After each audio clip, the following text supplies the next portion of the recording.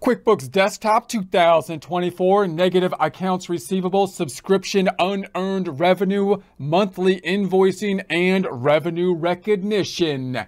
Get ready and some coffee because we're locking into some non-stop QuickBooks Desktop 2024.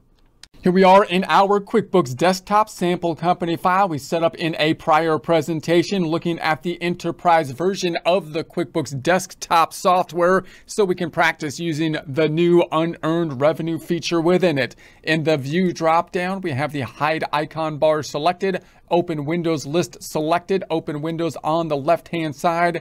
Company dropdown, we have the home page open. Let's go to the reports, opening our major financial statement reports as we do every time. Reports and company and financial, starting off with the balance sheet standard.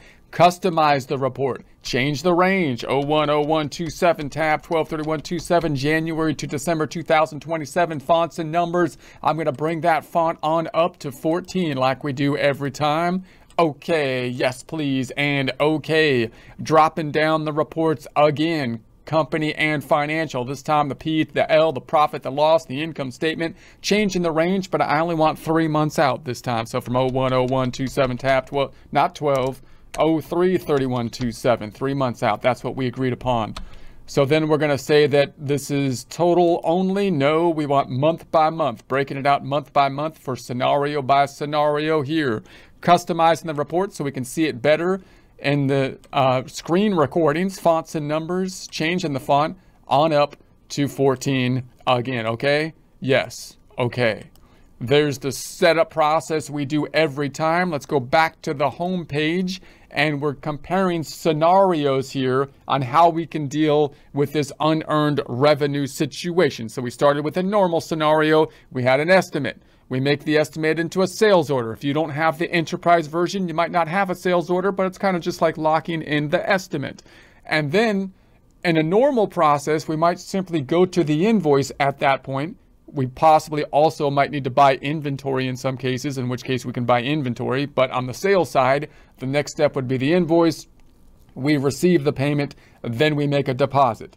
But what if we want to get the deposit first? Two scenarios we're running. First scenario, we have a big sale of something and we get a deposit like on our surfboard, the psychedelic surfboard that we sold, and we wanted to get a down payment because we had to order the custom surfboard and we want to make sure that someone is committed to it so that we can make the order. In that case, we made an estimate. We made a sales order and then we jumped over to the receive payment, and there's two ways we can think about receiving that received payment. The old way, using a negative AR, which still has its pros and cons, and or the new way, which would be linking it to the unearned revenue, which is the new thing, which we'll talk about later. We've practiced the old way, the negative AR. Then we entered the invoice, which maps out the AR as well, bringing us back into our normal spot once we get the psychedelic surfboard. And then we had to receive payment and we're good to go and we end it off. Or we can have a subscription model, which is the model we're focused on this time, in which case we might have the same estimate. We might make the sales order, but then we're going to go to the receive payment here, not have to deal with inventory possibly, but receive like a year's worth of money up front. And that's just our normal model, like a newspaper model or a magazine model or an online application model, some kind of subscription service type of model. So the way we should recognize the revenue then is by not recording the invoice when we get the money, because we haven't earned it at that point in time. We should put it into unearned revenue or liability. But under the old method, we could still use the negative receivable in that case if we wanted to. That's what we're practicing this time, and then we'll compare it to the new method. So this time we have this negative receivable that we put in place. So we're imagining we sell some kind of subscription, a newspaper or something like that. Last time we did the estimate, we did the sales order, and then we received the payment. In our case, we're saying 5 months of payment up front. And then now we're going to have to invoice the client. And that's what we're going to be doing this time. Okay, so let's recap the process. So if I go into the customers dropdown, customers and the customer center, Then on the left-hand side, we named our customer the third, because this is the third scenario that we ran. We first made the estimate. Here's the estimate, opening that up. And notice that what we did here, which is different than the deposit scenario, we actually made a different item for each line item of a monthly payment, which might make it a little bit easier when we're trying to tie that out and recognize the revenue, because we broke it out into revenue recognition chunks of monthly chunks that we can pull over to the invoices. So I'm going to close this back out. We converted that then. Nothing was recorded from that. That was an internal document that we're tracking. Then we had the sales order that we created from the estimate. Looks very much the same here that we have on the sales order, pulling it out, also internal document.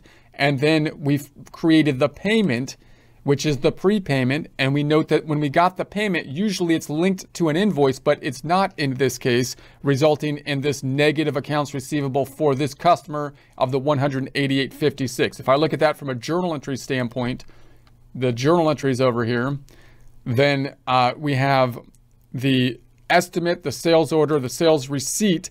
This is the only one that had an actual transaction. If that was the only thing in our books, it would increase cash, and the other side's not going to revenue, not on the income statement, because we have not yet earned it. It should be going to a liability account, but it's not. We're doing the old method that it's in the accounts receivable as a negative receivable, which will not necessarily convert your whole receivable to negative as it's doing here, because you'll have other receivables in there possibly. But that for that one client, it's basically a negative receivable. And technically that would be wrong for reporting purposes, but it's pretty easy to track from an internal bookkeeping purpose, because now we only have one subledger tying out to this accounts receivable. That's like the pros and cons of it. If I, just to check that out again, if I close this out and I go to my balance sheet over here, then we can go to the AR. So here's the AR. If I look at the sub report of that, reports drop down and we go down to the customers and receivables and take a look at the AR balance detail report, let's say. So there's our AR. See how it's in there as a negative for that particular client? Let's customize it and make it larger fonts and numbers. So it's a little, so let's go 12 this time. Let's not go crazy with the 14. Just bringing it up to 12. So there's the negative AR. Now note that my total AR is not negative, right? So if I go down here, it's still 92,819 on the positive, because I have other AR in there that's positive.